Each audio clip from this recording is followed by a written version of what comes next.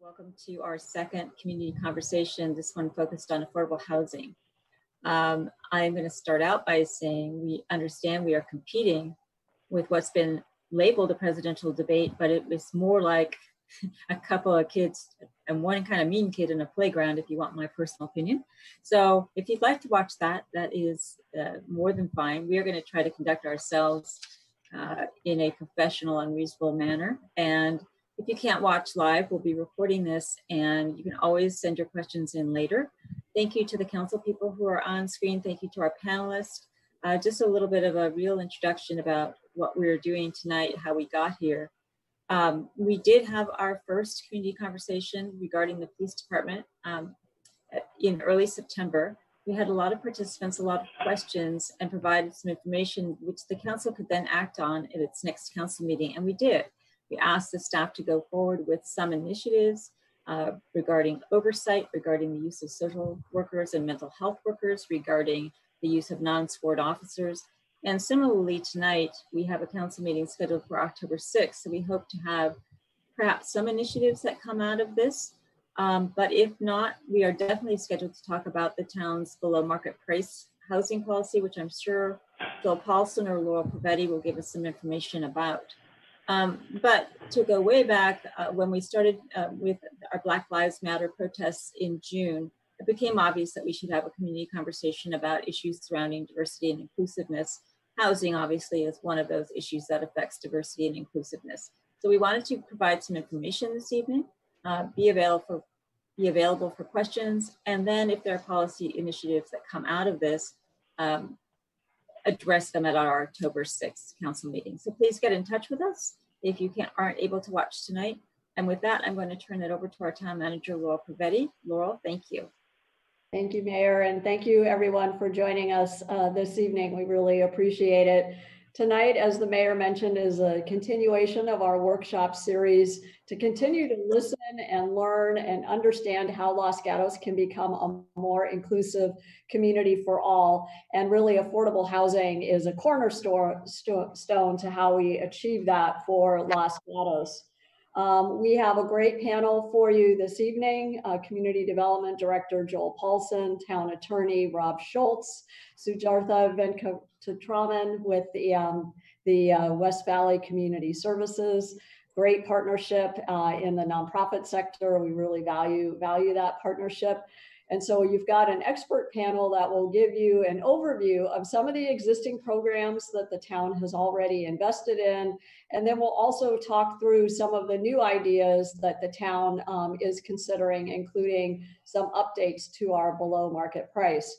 Attorney Rob Schultz has been very active at the state level with respect to state legislation. So we'll also provide some context to the various issues that are happening within our area. So that way you have that information. Similar to our last workshop, we just have a couple of very simple ground rules. We want to make sure that this is a very respectful and civil engagement for all of us. It's perfectly fine to disagree with each other. We just want to make sure that we do it in a way that's not disagreeable to each other. We want to respect everybody's opinion. Tonight's workshop is focused on affordable housing, so we would appreciate it if your questions and comments could be focused on that particular topic. And then we also want to make sure that everyone knows that if you do want to raise your hand and ask a question, we will give you 3 minutes to ask your question. We also have a Q&A feature at the bottom of the page of the Zoom screen, and you can type in your question that way. There's no limit to how many written questions that you ask. However, we are going to limit the verbal participation to just 1 3-minute session per person. So please plan accordingly. So on the screen is just a little bit of an overview of what we're going to be doing tonight. The Mayor did the welcome. I'm doing a little bit of an overview. And then Director Paulson will provide an overview of our program. Then we're going to hear about the services and partnerships provided by West Valley Community Services and really understand a little bit more about the clientele that they service here in Los Gatos. Rob Schultz will focus on housing legislation, some recent acts that we all have to follow. And then we'll really open it up to the community. This is where you can ask your questions, provide a comment, share your own experience with housing, or provide other input to us regarding the initiatives or even new ideas. Then we'll wrap it up and we'll remind you what some next steps are in terms of continuing the dialogue with the town. We are, as the mayor said, very action oriented. So October 6th is going to be the time where you can come back and ask the council to take specific action on some of the ideas you've heard tonight. So with that, let me ask Director Paulson to give us a brief overview of our history with affordable housing and where we are as a town. Thank you. Great, thank you, Ms. Prevetti. Mr. Andrews or Ms. Neese, if you could put up the slides, that would be great. Next slide, please. So Laurel mentioned, I'm Joel Paulson, the Community Development Director for the town of Los Gatos. She mentioned the overview. We'll discuss a little bit about what affordable housing is, what the town has been doing to create affordable housing within our jurisdiction, and then what some of the new ideas that we're considering as part of our general plan update and other mechanisms. Next slide, please. So this slide gives you an overview of the household income levels for various affordability levels based on the number of persons in a household. The median income, as highlighted for a 4-person household in Santa Clara County, is $141,600. As you'll see on the left side, the main categories we look at when we're talking about affordable housing are extremely low, very low, low, median, and moderate. Next slide, please. So obviously there's a number of sectors who would qualify given the income levels of those various household sizes. And here is a list of some that we've provided just as an example. There's obviously many other folks that would qualify. On here are things such as teachers, construction workers, health workers, service workers, retail clerks, stylists, firefighters, and obviously a number of public employees as well. So those are some of just a short list that we provided as far as who would potentially qualify depending on their household size. So one of the things that we're looking at now as part of our general plan update is what people refer to as missing middle housing. So this is housing for folks who make too much, who have too high of an income to qualify for traditional affordable housing, but they may not make enough money to rent at actual or buy at actual market rate prices. And what we look at here, as we're moving on to the next slide, but missing middle housing, we'll talk a little bit more about later, but it's generally trying to accommodate more than one unit in what would otherwise look like a traditional single family residence. So some of the programs the town has is our below market price program, which is an inclusionary program that the town has where we require developers to provide affordable housing depending on the size of their development. We have recently approved a teacher housing project on a property here in town that the town owns, which will end up providing 4 units for teachers. And then the other big component for the town is accessory dwelling units. And we'll talk a little bit more about that as well. Next slide. So inclusionary housing, which is our below market price housing program. Generally, the town's range is from 10 to 20% of the units on the site must be affordable. And again, that is dependent on the size of a potential or proposed project. Our guidelines look to integrate those into the overall development so that you don't have a development where it's clearly obvious that you have larger homes and then you have a BMP, which is significantly smaller. So the town does work hard to try to make sure that those are integrated into the overall development. And the town generally deed restricts. Most jurisdictions, depending on whether it's rental or ownership, are 45 or 55 years. Most of our units are actually in perpetuity. So we generally try to make sure that that low income status is going to be maintained throughout the useful life of any structure. And we have both rental and ownership units in the town. So these are just some numbers of what those programs and other opportunities have presented. So far, the town has 119 rental units that are deed restricted, 55 for sale units that are deed restricted. We have 49 units that will be part of the North 40 that will be for very low income senior, and those will be rental units. In addition to those units, we have a number of developments where nonprofit or affordable housing developers have produced units in town, and those come up to approximately 191 units, but they are not necessarily deed restricted. So as Laurel mentioned, on the 6th, we'll be talking about our below market price program. Some of the proposed changes are reducing the in lieu fee options for developers. We have done that incrementally over the years, but this will make it even more challenging to get the in lieu fee option. And really the goal is we want the units built. When redevelopment agencies went away, that was a large source of a lot of jurisdictions' affordable housing opportunity money.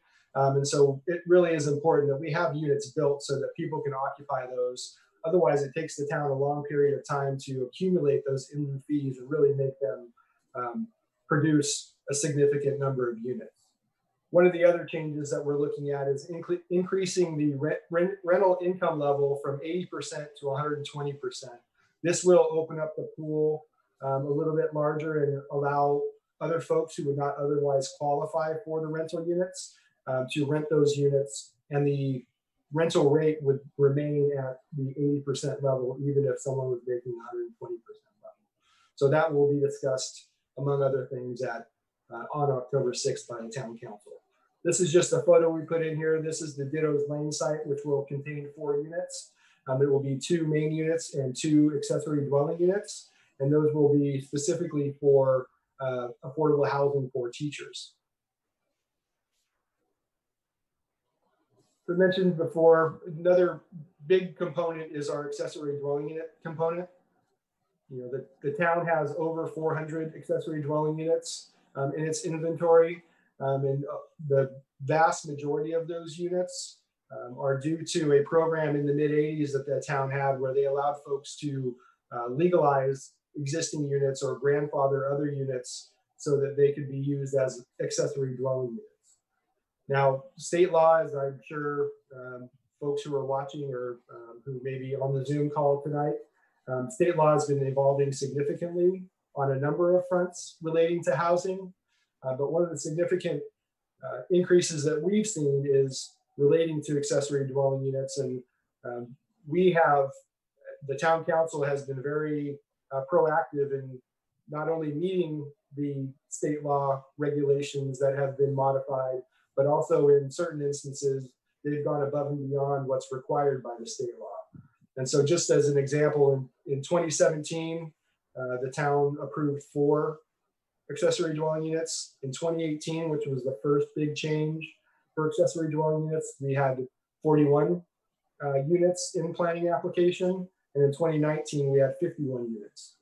So some of the general parameters with accessory dwelling units, you know, virtually every residential lot can have up to 1 ADU that's potentially up to 1,200 square feet. And we do actually allow an FAR bonus to allow up to that 1,200 square feet.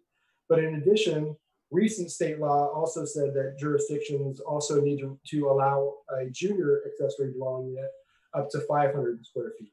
So potentially every single family residential lot in town could have what amounts to 3 units, given what the current state law is.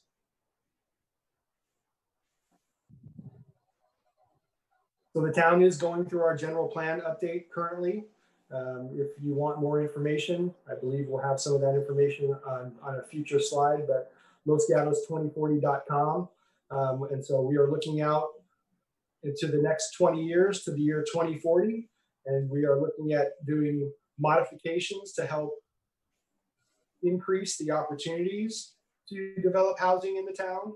Some of those changes are increasing our density ranges across the board, frankly. We're allowing, again, the ability to do more than one unit within the footprint of a single family home, getting back to that missing middle housing. Those are some ideas we're looking at. We're also creating more mixed use opportunities in some of our commercial corridors, which would allow for commercial development on the ground floor, for instance, and then residential units above that. And increasing those densities, and then the last bullet is increasing the height, hopefully will allow for some very creative solutions that might lead to smaller units, which by and large will be far more affordable than generally single family units in the town. So we're hoping that some of those will provide great opportunities moving forward into the years to come. And so next steps, I don't know if you want to hold off on this one, Laurel, to the end, but I can walk through this as well. So again, as we've mentioned, the council will be considering the below market price program on October 6th. They'll also consider ideas from this workshop. And as I mentioned before, you can visit the losgatos2040.com website. And we definitely encourage everyone to participate, because this really is going to set the parameters for development and many other issues that need to be addressed for the next 20 years. Additionally, on November 5th, the General Plan Advisory Committee is going to tentatively consider the draft land use element. This is where a lot of the housing policies and goals outside of our housing element will be located, and that really will influence our next housing element update as well, which needs to be done by 2023. And with that, I will hand it back to Laurel to introduce Sujatha. Thank you. Thank you very much, Director Paulson. That was great. I'd like to now introduce our Associate Executive Director for West Valley Community Services, Sujatha Venkatraman. Really an honor to have you here. The town has been in partnership with West Valley Community Services for many years, and it's a critical partnership with our nonprofit sector. And you've worked specifically with the Los Gatos clients, as well as clients in other West Valley communities. And I think it would be really helpful for our audience to understand who are the people that need services and what are the services that West Valley assists with. Thank you. Thank you, Laurel. This partnership is very critical, and we appreciate you involving West Valley in this discussion. As you all know, West Valley Community Services has been the basic need provider for the town of Los Gatos. We serve the West Valley region for 48 years now. We have about 200 households from Los Gatos who access our food pantry, whether it is our Cupertino location or our mobile food operation that comes to the town of Los Gatos. We serve a wide range of clients, starting from clients who are homeless, unhoused, to clients who are housed and who have jobs and who are still struggling. Joel just presented the income category. 80% of our clients fall under the extremely low income. So for a family of four, in that extremely low 30% is something like $47,000. That could be anybody who has who's a gig worker, who's a restaurant worker. Gig workers mean Uber drivers, or they are doing Uber Eats, or it could be someone who works at the restaurant, hairstylist, a person who's doing service sector jobs, a clerk at a grocery store or a store or a regular store. So we have a wide range of clients, from clients who are unhoused, homeless, to clients who have families with children. We serve single adults, we serve couples, we serve seniors. So our clientele is is wide range, and everybody's need is different. If you look at just Los Gatos demographic, I'm just going to pull that. I have it written here. About 57% are single adults, and majority of them access our food pantry services. Then we have 26% of households with children. These are families who are more connected with either our rental assistance program, our utility assistance program, even our special program like back to school or our holiday program. All these services provides them what we call as asset preservation. When I say asset, it's income. So we try to preserve their income so that they are able to access our services, whether it's food or our special programs, and then use that savings for their rent or other emergency. So slowly, with families connected to us, we build their savings, either like by not having debt or by accessing the food pantry, where they can, if they access it regularly, can save up to $300 to $400 towards their grocery bill. On top of that, we try to connect them with other public assistance or benefits like food stamps and Medi-Cal. So in combination of all these supportive services, a family is able to then pay towards their rent or their fixed expenses, and are not behind on rent or are in a situation of evictions, or can still afford to live in Los Gatos or any of our service areas. Again, what has been critical, and then we also have like 17% of adults who are couple, and typically these are for Los Gatos senior adults who are on fixed income. We see this in our cities where someone could be asset rich, meaning they have a home and that they had bought it and no loan on it, but cash poor, where they don't have an income that's steady or an income that doesn't change at all, especially when someone is on Social Security income or disability income. So those are the clients we support. So the client, I mean, sometimes there's questions asked like, who's poor in Los Gatos, or who is, these are, if you look at it, poverty looks very different in West Valley cities. It could be someone who has a job, who's a clerk at a store and could still be needing assistance. It could be someone who's retired from service, whether it was a teacher or a custodian, and then now they live in Los Gatos, but can access our services because their income is not changing, but expenses are. So, as you see, our services include a full scope of, assistance. Food pantries are most critical assistance that we offer, but with food pantry, we also make sure that the clients are connected to other public benefits, whether it's food stamps or free and reduced lunch programs for families with children. We help them fill out these applications because these applications can also be tedious.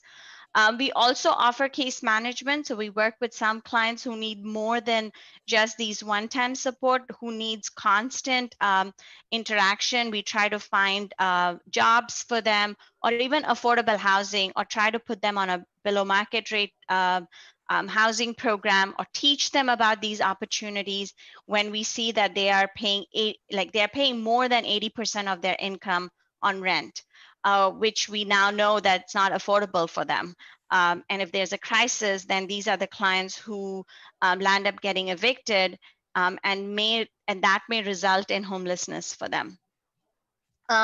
We also offer other services like financial coaching. We make sure that the clients, when they are coming to us, they have other resources to tap into. So we try to teach them on going into non-predatory loans. A lot of our clients go for advanced cash, and what that does is they're paying more interest and they get into more debt. Bank overdraft fee, we try to get them from that behavior and teach them of right banking. Debt consolidation. Some clients use a lot of credit cards and think that that will help them resolve a crisis, but that lands up into more financial crisis in the long term. We do free tax preparations for folks who are low income. and also offer special programs, which is like Back to School or Gift of Hope, which helps them to not have that expense. So this year we did our Back to School program. We saw a huge increase from last year. Overall, in our services, we have seen about 400% increase because of COVID. And since March, we are seeing more and more families who have had jobs accessing services for the first time. In fact, in Los Gatos alone, we saw about 160 households who are new, and that was since March to now, who've not wanted, they probably either didn't know about it, our services, or didn't need it. But because of COVID and loss of income, they are getting connected to us. We also saw an increase in financial assistance since March. And Los Gatos alone, about 50 households have accessed financial assistance, and this is rent payment. And people have asked me this question, why rent payment now when there is no eviction? We try to see that as debt. They will have to pay rent or the debt that they are carrying to their landlord. So we try to reduce their debt and start paying their rent so that when the moratorium is lifted, they're not carrying this debt. So a lot of our work that we do is around asset preservation and debt consolidation, and eventually teaching clients savings behavior.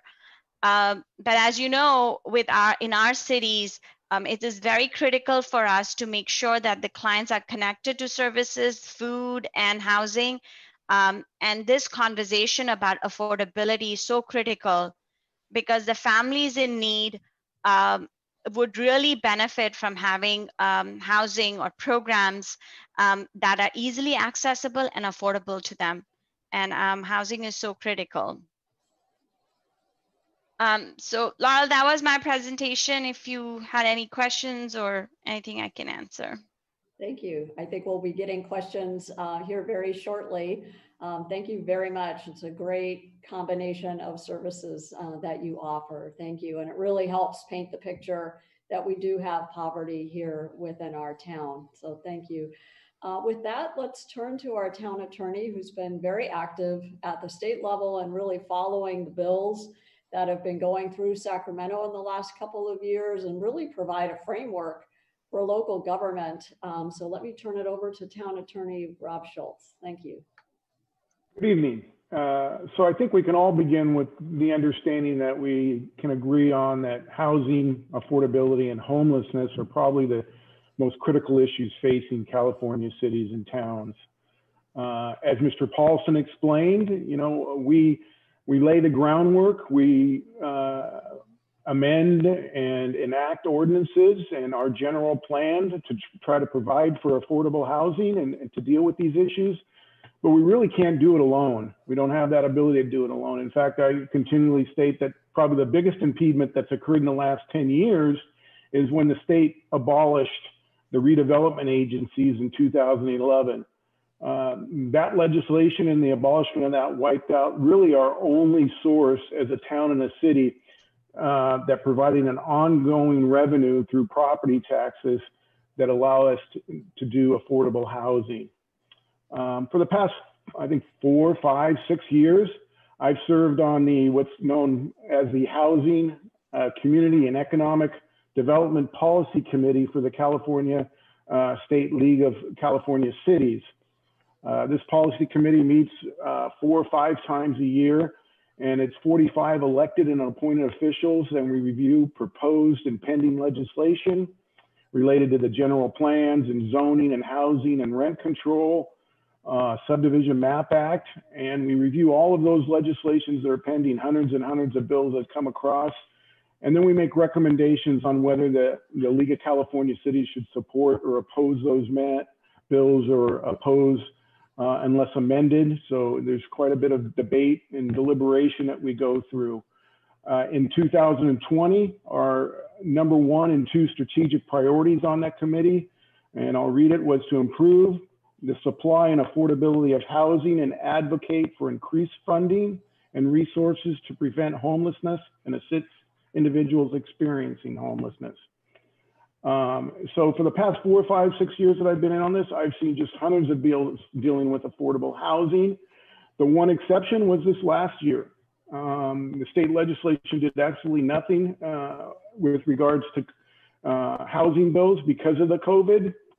Today was one of my last sessions this year with this committee, and the executive director for the California cities complimented us, and I will share that with you, in that when COVID came, the federal government went on recess, the state government went on recess, but she congratulated all of us for local government keep going on. We handled it, we got back online, we didn't go on recess, and we continued to do our business as necessary, but the state didn't. So there was no bills this past year that dealt with COVID, but I will go over the bills that were passed from 2016 to 2019 that really have shaped, and we all are assuming will come back in this next year when the legislation up in Sacramento is back in session. And if you could go to the next slide, the categories basically are in 3 different categories that they do housing and affordable housing bills. And they'll be in funding, streamlining, and local accountability. There's just hundreds of bills, and I could probably go all day on all of them. So I'm only going to go over some very major ones, primarily dealing with these 3 issues.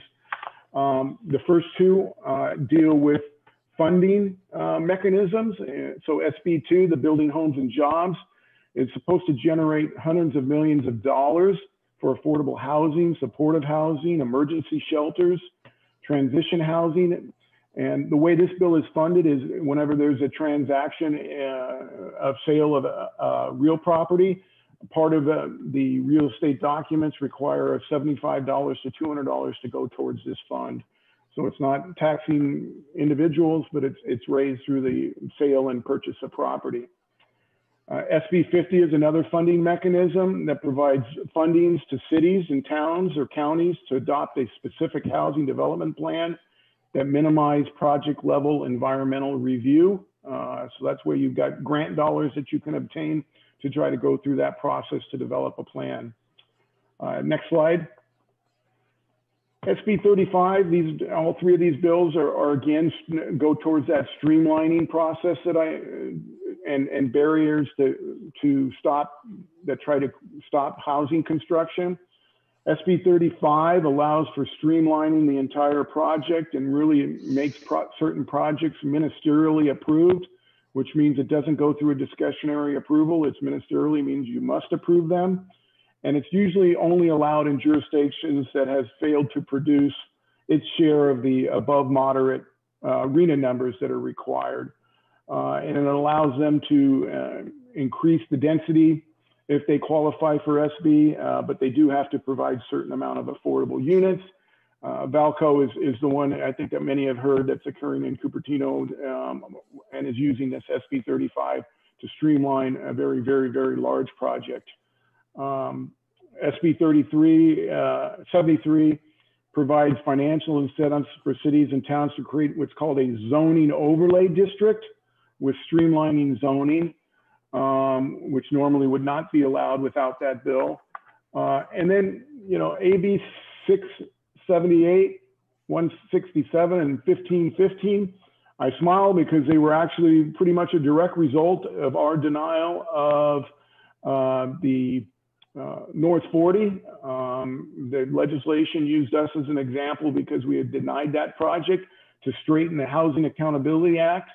They made the standard much more stringent and documentation that's necessary for the proof necessary is substantial evidence instead of a preponderance of the evidence that must be provided if you're going to deny a housing accountability project. It also requires the court, if you are found that you denied a project and you shouldn't have, it requires, it's mandatory that the court fine a town or city $10,000 per unit that was on the project. And it also automatically now requires attorney's fees to be awarded, whereas in our case, we were able to defeat those attorney's fees. So those are directly related to actually our case that we had here in town where the legislation had responded to that. A couple other ones is density bonuses have been, and I'm sorry, let me see, that's 68. So we did the accessory dwelling units. Let me see, where am I here? Okay, yes.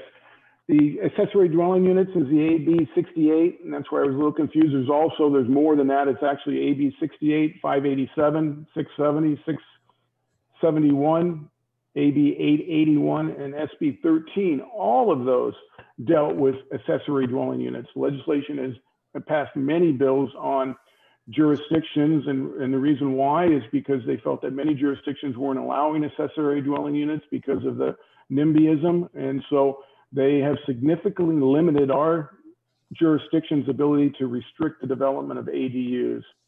Under these bills, we must ministerially approve them. Again, we don't have discretion.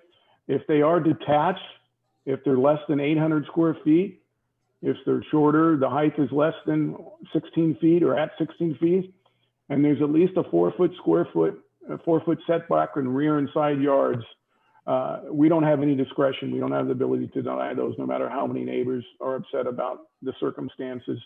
And also the same thing with a second junior AD unit, if it meets certain requirements, must be approved. It also requires us to approve them within 60 days. And it also now bans, if your homeowners association bans accessory dwelling units, those clauses in your homeowners association, your CC&Rs are no longer effective. And there was even more bills that did not pass, so I'm sure this is still going to be even further legislation to make certain there's no ability for towns and cities to deny secondary dwelling units.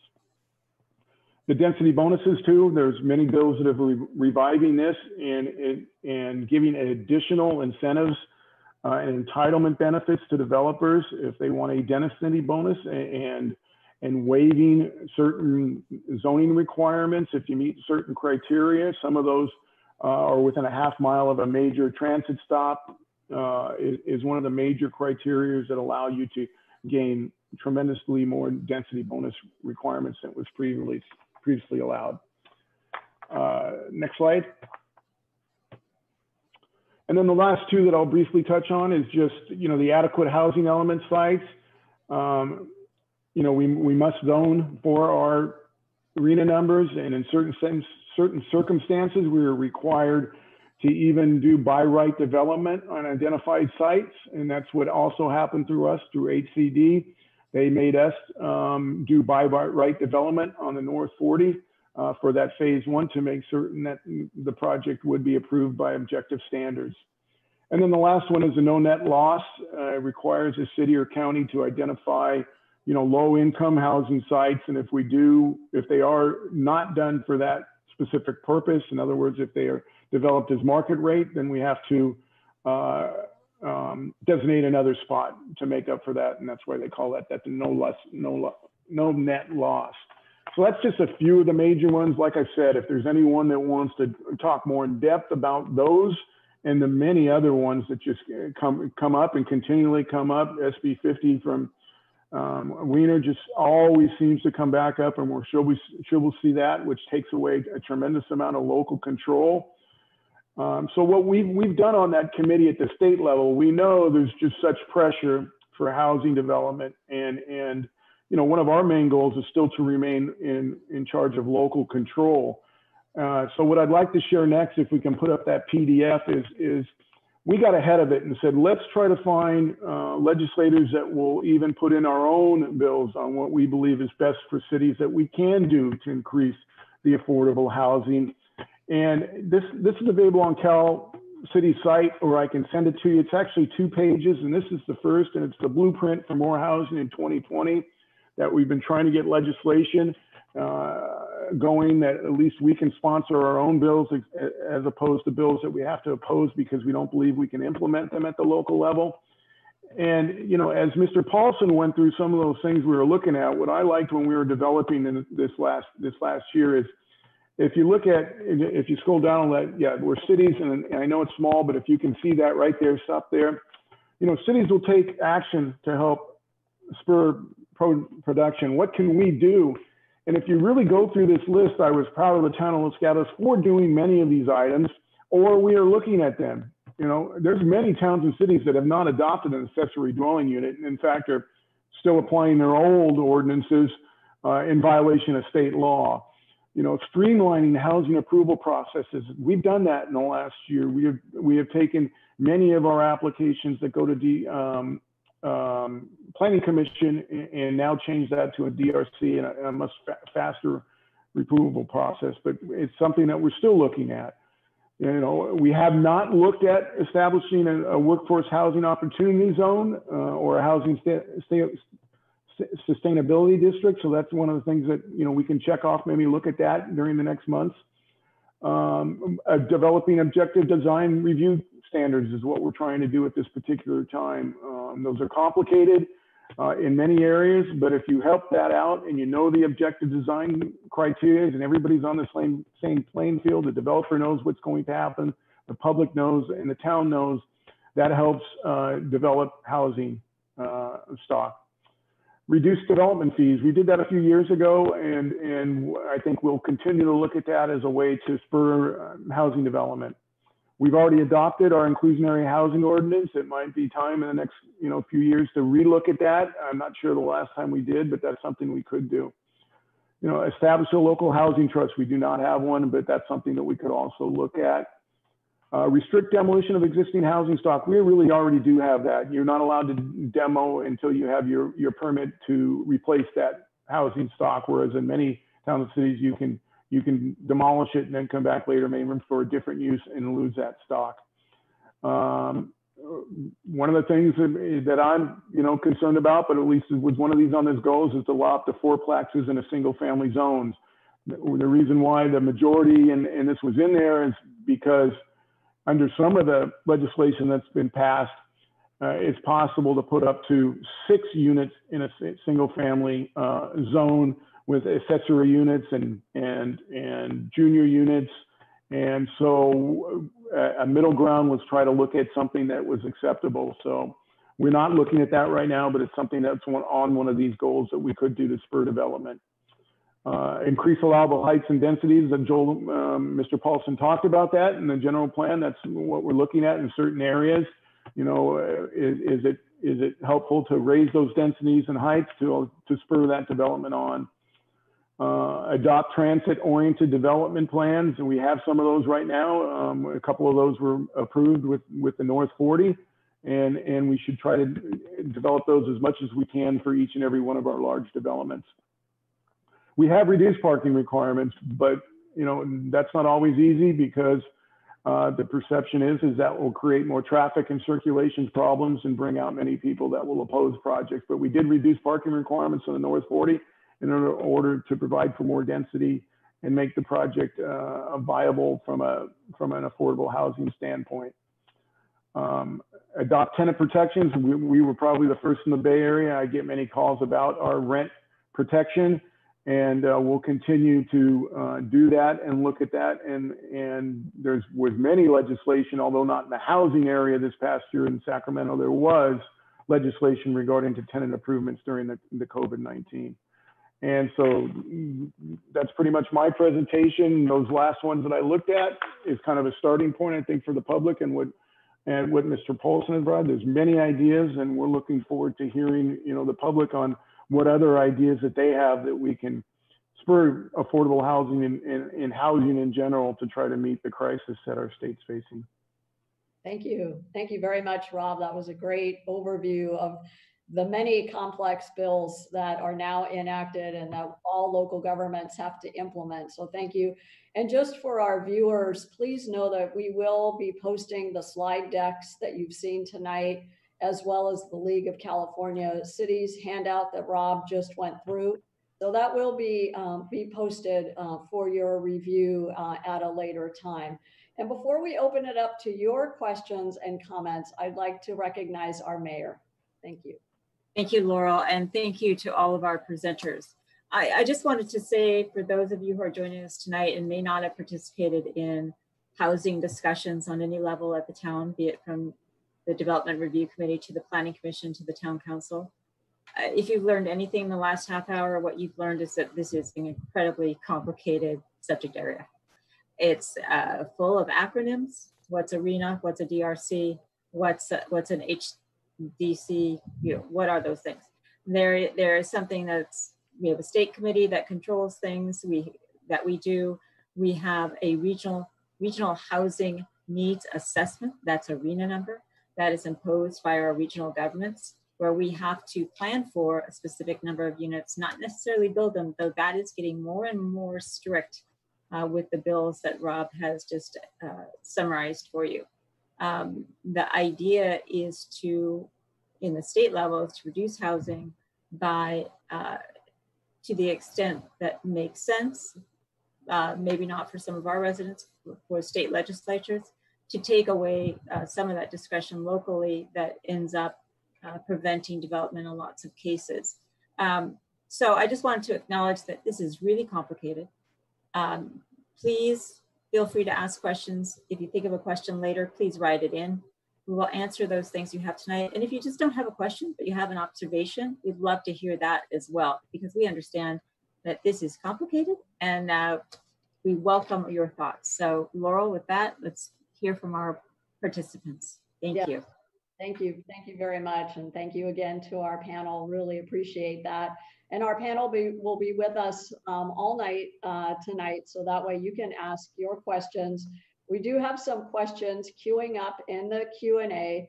I will be reading questions from the Q&A. We will not be typing answers into the Q&A. I know there's a couple answers now, which is fine, but we'll be reading those so that way they get into the record and onto KCAT, which is broadcasting this workshop, and we'll be posting it on YouTube.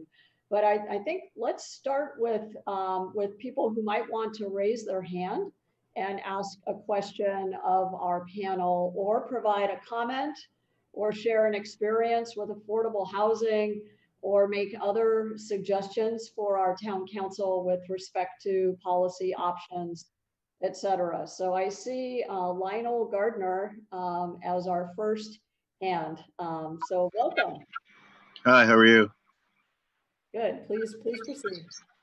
Yeah, I wanted to ask, are you guys trying to work with other cities that are doing similar things when it comes to housing? Like, for instance, Acorn organization that's been working in Oakland, who have Section 8 housing plus commercial housing, affordable housing. Because it seems like the problem is that we're all fighting for the same dollars. Each city is fighting for the same dollars. And it's only with that, the pie, the slices of the pie for each city get smaller and smaller. So and that's kind of what happened with the Civil Rights Act, 1964, 1965. There was a big pie for the African-American community, then became a smaller and smaller slice of that pie over time. How do you avoid not making the same mistakes as the Civil Rights Act pie, the dividing of the resources for that? How do you not make that same mistake when gaining resources for your town, Los Gatos, where maybe East Palo Alto needs the same same slice, and maybe Saratoga needs a slice, or maybe Oakland needs a slice of that California pie when it comes to housing? Thank you. That's a great question. I don't know who amongst our panelists might want to start. I can also jump in if that would be helpful, just to get the conversation going. So I would say, let me just start, and then I'm sure our other panelists will add. I think to the extent that the town is eligible for some of those state funds, I think we would be happy to go after them, but we tend to be more self-sufficient and utilize our own resources, which is why we have our own below market rate housing program, and we have our own below market rate housing fund that we can use for local investments. But your point is really well taken in terms of how do we leverage those limited dollars to really produce more housing for all. So let me turn it to our panel. So I would say, depending on what the services is, you know, yes, we all use West Valley services, and we have different services at the county, if that's what you mean, to help with lower income families and all the services that were mentioned.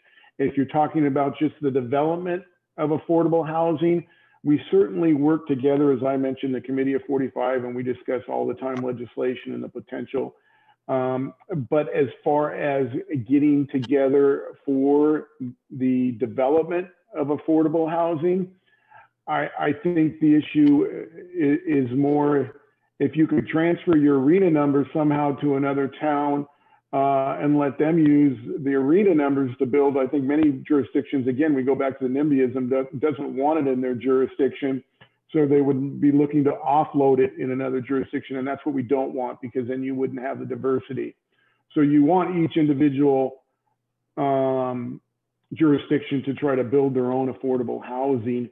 I haven't heard of anybody going in together on grants and studies, but that doesn't mean it's not happening out there. And as Laurel says, we seem to be self-sufficient. We seem to do it on our own, although it was much easier when we had redevelopment agencies and had those funds. And since those dried up, I think you're correct. I think we do need to look at probably trying to partnership with other jurisdictions. It's just, if you're talking about the straight building as opposed to services provided, you know, you get into that dichotomy of which jurisdiction is going to build it. Yeah, I just want to add to that. I mean, it's an excellent question. I think in California as a whole, when we look at affordability and especially with housing, we have to share and learn from each other. So, I mean, there has to be collaboration in this. It's no longer a city-town issue. It's a regional, statewide issue of affordability. And there is a lot of lessons to be learned of things that didn't work out, whether it was San Francisco, Oakland, Berkeley. I mean, there are enough data to prove that when they did things in isolation, how it created a ripple effect and sometimes just affected the whole state. So more and more, I think there is more collaboration when I see as an outsider, as a nonprofit looking at city and towns working together, even the county. And I've been with West Valley for 12 years now. In the last 5 years, I think there is more collaboration as we've come to understand that this is not a city-town problem. This is a statewide issue and has to be resolved, and we have to learn the lessons from each other and collaborate.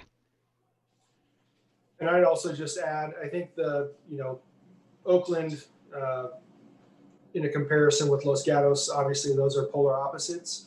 And some of that just gets back down to the basics of, the cost of land, the lack of availability of land, and then the regulations that the town currently and in the past has in place, which make it very challenging for affordable housing to be developed. I think we're moving in the right direction with our general plan update as we look at creating more opportunities.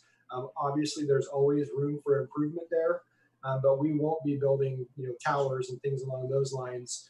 And from a fund perspective, we are going to be receiving our fair share of the local early assistance program grant funding, which we're going to use to try to implement some by right housing standards. We are in a Santa Clara County collaborative, which we work with a lot of the other jurisdictions to brainstorm ideas they're doing. And then look at there's another program coming out, which is the regional early action planning, which is more on a regional level. And so we will be participating in that as well. So I think we do look for those opportunities, and we try to collaborate with folks and learn from others as they learn from us. And so I think those are important points. And as we move forward, we need to create the opportunities through our regulations to allow for more density, for instance, to make it more reasonable from a fiscal perspective to develop housing of any kind, let alone affordable housing within the town. Great, thank you. Thank you all, and thank you for the question. Let's move on to Chris of Los Gatos, who has his hand raised, or her hand raised. Can you hear me? Yes. Okay, I'm curious. We always talk about ownership of housing, and then we do have some rentals that we own. But I have asked this in the past, is how many Section 8 dwellings are in the town of Los Gatos? Do we have a number from the county? Because there are quite a bit of them right around my neighborhood over the years, and I know they exist. So my question is, do we have a good number? Because that's something we can report back to the state, because not everybody wants to own a home. And I think that number should be also as part of the numbers of what is available for low-income folk. Thank you. So I'll just say, I don't know what that number is. I'm not sure if anyone else on the panel knows what that number, or generally what that number is, or if it's even available.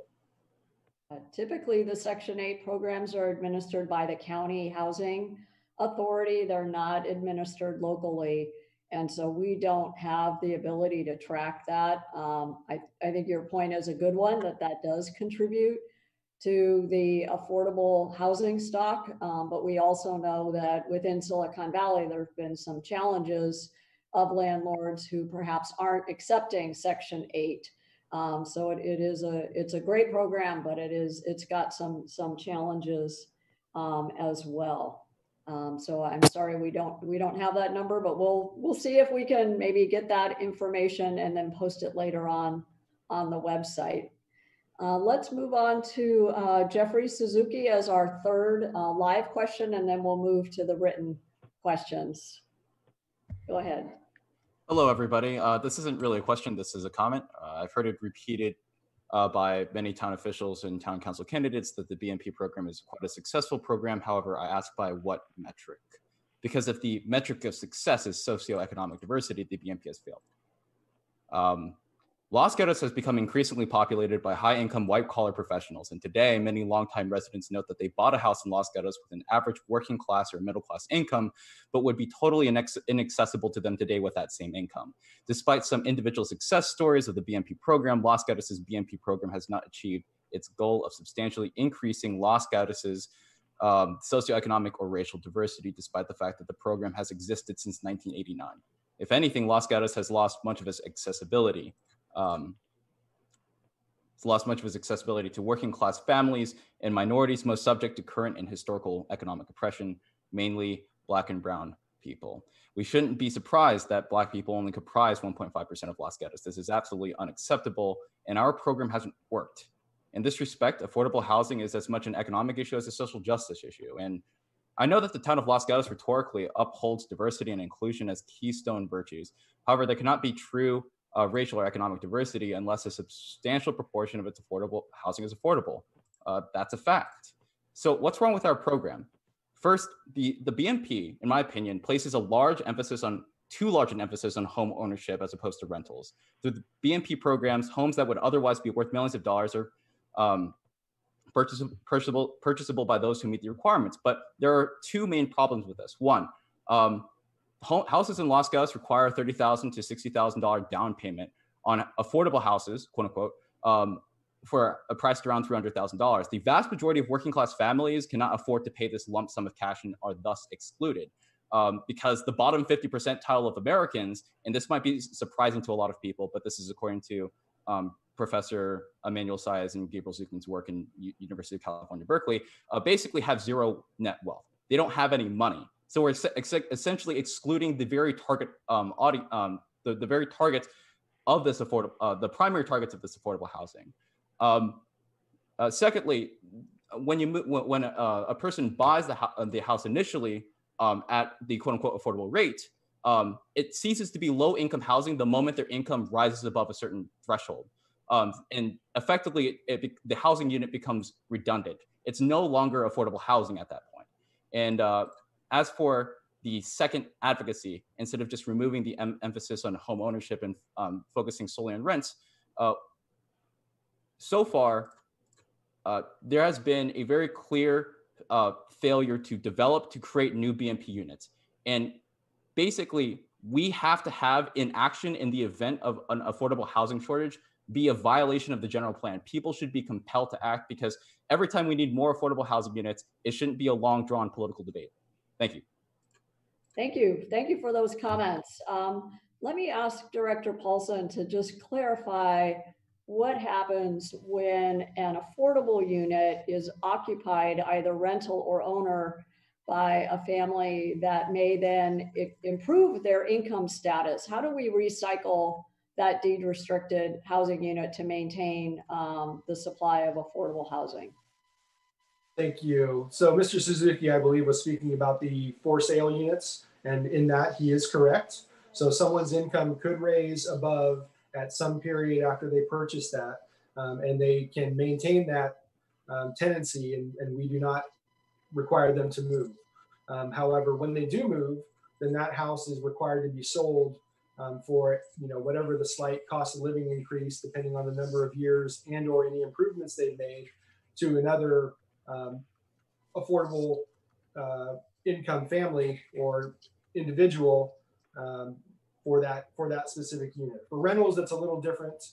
For rentals, if a individual who is income qualified for a rental, their income goes above, I want to say 100%, because currently we're at 80%, goes over 100 or 120%, then that unit actually becomes a market rate unit, and they can either choose to stay there and pay the market rate, or they can then move. And if they do choose to stay there and pay the market rate rent, then the next available unit of similar size automatically becomes a BMP unit. So we never lose the rental unit. So that's how we recycle those. And Mr. Suzuki also brought up a great point regarding the down payment, and that's not something I had listed. That is one of the changes we're looking at. Currently, our down payment is 10%. For sale units, we're actually looking to change that to 3%, which would help alleviate some of that. Not all of what Mr. Suzuki was talking about, but it would be a significant reduction in that barrier for certain individuals. Thank you. And I would just add, Mr. Suzuki, those were great points. And to your point about the actual production of more affordable homes, we really welcome you to continue to participate in the general plan update, especially when we talk about the land use element. I think your ideas about how do we create flexibility within the plan to really encourage housing production is going to be really critical. And so we do look forward to your continued participation and advocacy, as well as everybody else who might be interested. So let me turn to the written questions. There were 3 by one particular participant. So I'm going to just read them one at a time. So the first question is, what length of time? We reported the BMP production numbers. What was the time period for that production? Excuse me. So the length of time, I believe the first inclusionary housing ordinance in the town was in 76, maybe 79. I want to say 76 though. I think the challenge is that when it was initially, and it evolved over the years, and up until fairly recently, it really never captured standard subdivisions. It only captured planned developments. So there was a lot of opportunities lost there over the years. I will get some information as we kind of post responses to these questions online to get a general idea of when we really started seeing the BMPs come into place. I would imagine it was probably sometime in the 80s at the earliest. And so, that time frame is, up to potentially 40 plus years. Okay, thank you. Thank you very much. The next question, why don't we use tiers of moderate, low, very low, and extremely low? I don't know if I understand the question, correctly. I'm not sure I understand the question either, but what I would say is that those specific levels are individual tiers, and they are specified by state and probably federal law as far as what qualifies for those specific levels. So maybe I can work offline with that individual and get a little more clarity, and we can provide that answer as well. Okay, and then just to remind us, our current BMP program focuses primarily on the low and moderate segment. That's correct. Our current BMP program for sale units is low and moderate. Our rental has been low. And so we are looking to modify that to allow more individuals by increasing that up to the moderate level, which is the 120%. However, those individuals still would pay the 80% low rental rate, so they'd still be low units. Okay, thank you very much. And then the third question has to do with accessory dwelling units and whether or not they count towards our regional housing allocation number. Thank you. So actually in our last housing element cycle, the town looked at average rents for specific size units, and we provided that information to housing and community development at the state. So we actually are allowed currently to count those as moderate units.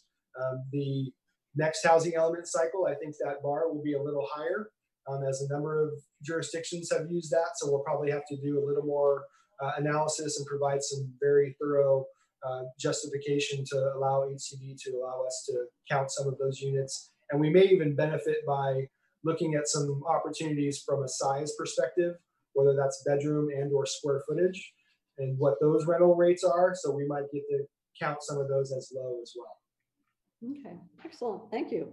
We're going to move back to our live questions. And just a reminder, one opportunity for verbal comments, and you're welcome to share a story, give us input on the policy ideas, and then if you have subsequent questions after that, feel free to write them in the chat. So let's turn to Laura Kramer-Ramel, and I apologize if I mispronounced your name.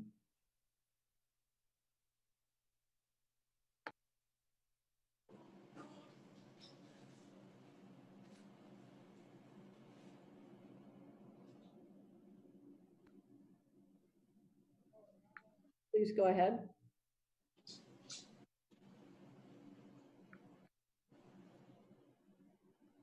I don't know if we have Laura. It's on my end, Laurel. I'm clicking the button to allow her, but it's not working. So Jenna, can you see if you can allow her to talk, please? Same thing is happening on my end as well. Okay, Laura, we will come back to you. I'm so sorry for the technical difficulty, but let's see if we can get Russ to be able to join us. And go ahead, please. Howdy, can you guys hear me okay? Yes, thank you. All right, awesome. So this is going to be kind of kudos to a comment to a question or two, depending on how I do on time. So first, kudos. This is super cool, and I want to thank you all the participants and the commenters for being here, because this is a really big deal. I hadn't realized up until fairly recently just how dire of a situation this is. I didn't know how bad the housing unaffordability situation was until I talked to a friend who in San Jose was doing some work with the homeless encampment, and she told me, the dirty secret of this is that half of these people, they're not unemployed, they have jobs, they just can't afford housing. And when I look at the scope of the problem, I'm going to ask a question about metrics. Like, by my back of the envelope calculation, the median house price to median household income in Los Gatos is something like 15 to 1 or worse, where 5 to 1 or worse is considered severely unaffordable, or at least was before the first housing bubble, right? And so this is like catastrophic. This is I don't have words strong enough for this. And so, and to further Jeff's point, this is a real severe social justice issue, right? We know that in the United States as a whole, Black families, Black households have half the income of white households, that they have, median a ninth the net worth of white households. And so anything that is affecting the country as a whole is going to absolutely disproportionately hammer on Black Americans, right? And we see this in terms of Los Gatos's racial composition. It is the odds are, the deck is simply stacked against Black Americans who want to live in Los Gatos or who want to stay in Los Gatos, right? Ibram X. Kendi says that a racist policy is any measure that produces or sustains racial inequity between racial groups. It doesn't depend on intent. It's not saying you are racist. It's just if it's leading to inequity, it is racist regardless of intent. And so I'm super stoked that you guys are taking a serious, hard look at this because it is amazingly important. So in terms of metrics, I threw out the median household income to property prices. I'm wondering what other metrics y'all are looking for. And I actually have a few thoughts as to ones you might want to consider. Are you looking at, what percentage of people who work in Los Gatos are able to live here, or the length of the backlog for some of these public services or public housing or subsidized housing? Just to, what are you guys looking at to assess the success of what you're doing? Thank you. That's excellent. Thank you. Metrics are really important because that way we can really track, what is happening and what is really meaningful. Let's see, in terms of the backlog, maybe we should start with Sujatha. Maybe you have a sense of what you're seeing in terms of backlog. Laurel, I just need backlog with, with what? I think the demand, that we have more demand for affordable housing than supply. Oh, yeah, thank you. I mean, that's always the case because we don't build as fast, or we don't add to affordable housing at a faster rate that the clients are needing services. And so with more divide between, income and cost of living, we have if you just look at Cupertino, we have close to 500, 600 applicant, and the availability is nowhere close to that. So what we do is we put them on a wait list, and a typical wait time for a client to get into any affordable housing is anywhere from 3 years to 5 years. But what we educate our clients is get yourself on the list, because if you're not, then there is a 0% chance. But if you get yourself on an affordable housing list, then there is a chance of getting it. But yeah, the issue will continue till we add enough affordable housing. So that's the only way to come anywhere close to not even bridging a gap, but somewhere an acceptable number that we don't have so many people waiting on the wait list, is to build affordable housing on a constant basis. And that's a story for all the cities we work in, whether it's Los Gatos, Saratoga, West San Jose, and Cupertino. Affordable housings don't get built fast enough. It's a long drawn process, but clients are falling into affordability issues at a faster rate.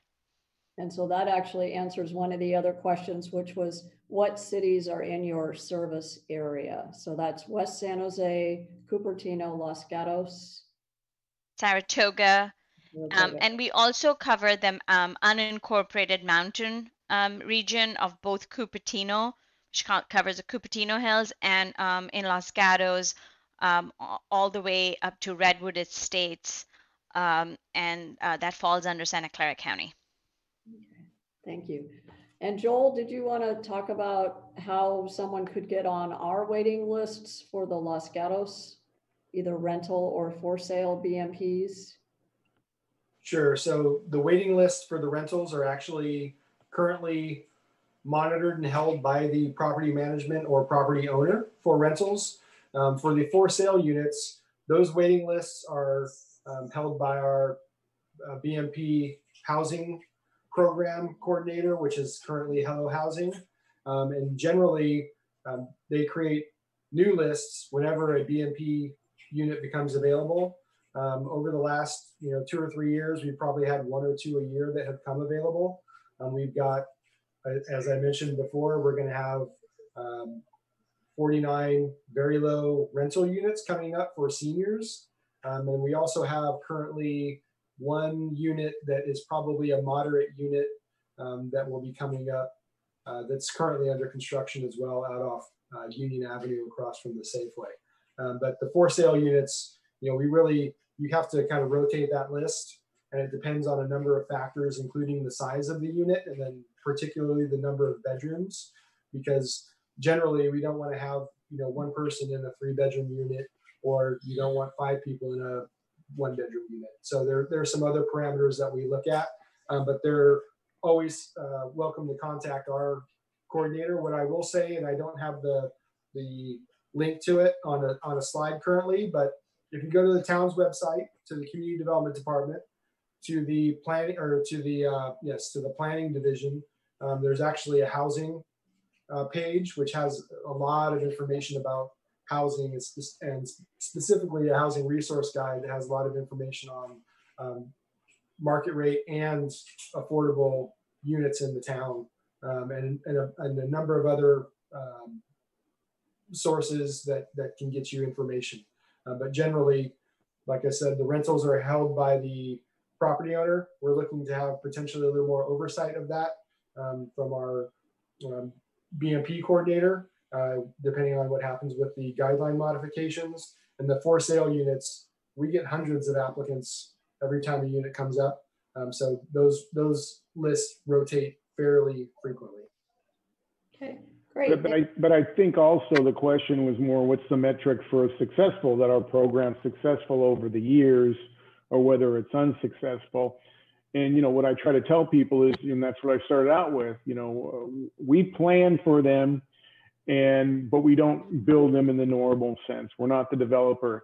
And so, as I mentioned, you know, how do we reduce those barriers to allow for that? And I went through quite a few of those that we are doing, and ones that we can do to reduce barriers to the building of it, because we need those. And as Mr. Paulson mentioned, we're quite different than other ones because of the land costs and unavailable land, but then there's other barriers. And, you know, I think on page 2 of that Cal Cities blueprint, it really talks where we really need to do also is, you know, we need to reach out to the developers. We need to discuss with them what are some of these barriers to constructing units in our town.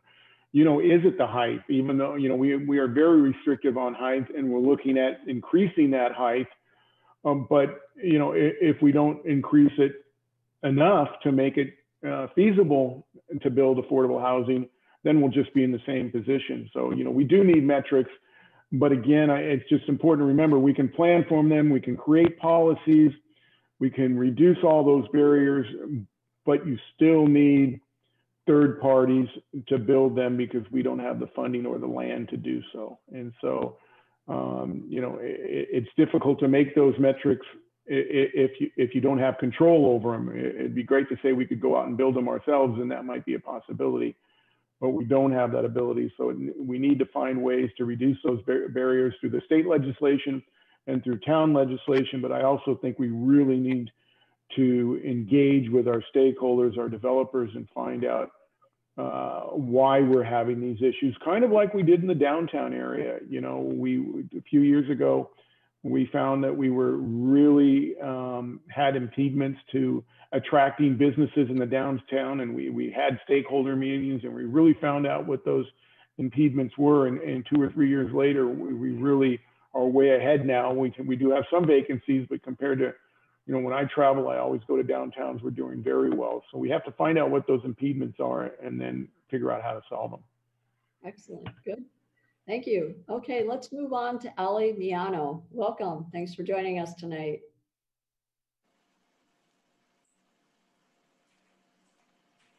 Thank you so much for letting me speak now before I run off to teach a class.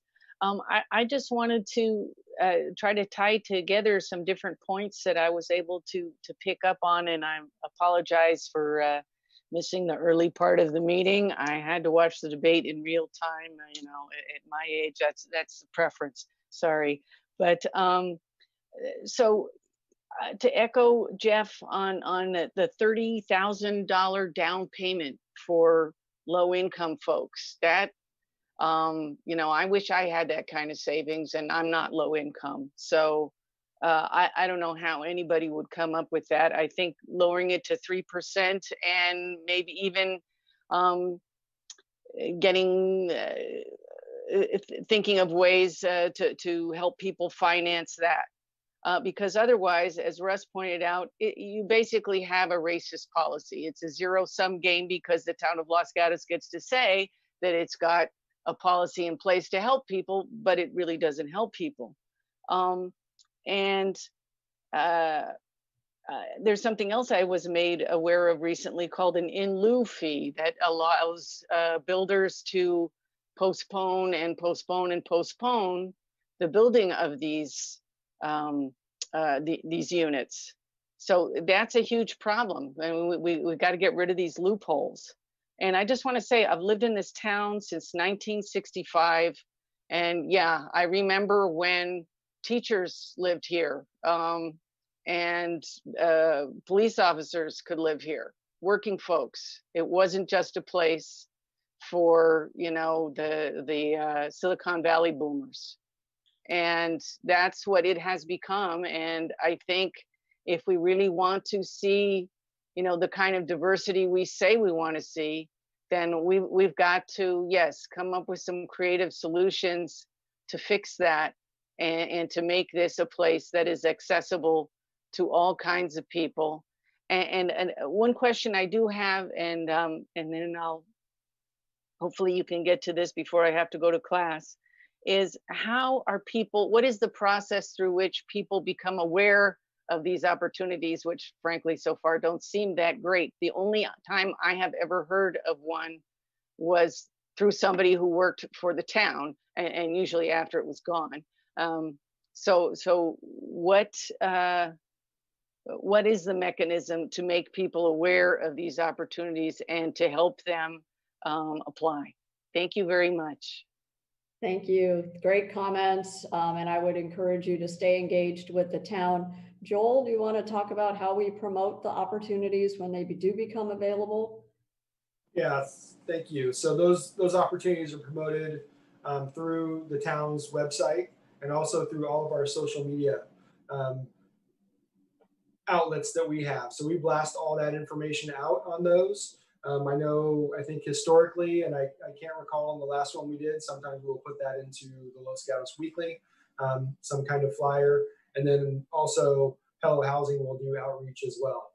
So that's our mechanisms. I encourage folks, if you're not on the town's social media or What's New, because they go out on What's New as well, I encourage you to get involved on some of those, because that will get you that information, even though, as it was said, those opportunities are few and far between. Okay, and then we had one instance where the Mercury News took a significant interest and really helped promote, and I think we had thousands of applicants for one of our BMPs. So, you know, when the news media is available to assist us, then we definitely leverage that as well. Let's take one more raised hand, and I see Planning Commissioner Matthew Hudas has his hand up. Thank you. Can you hear me? Yes, please go ahead. Great.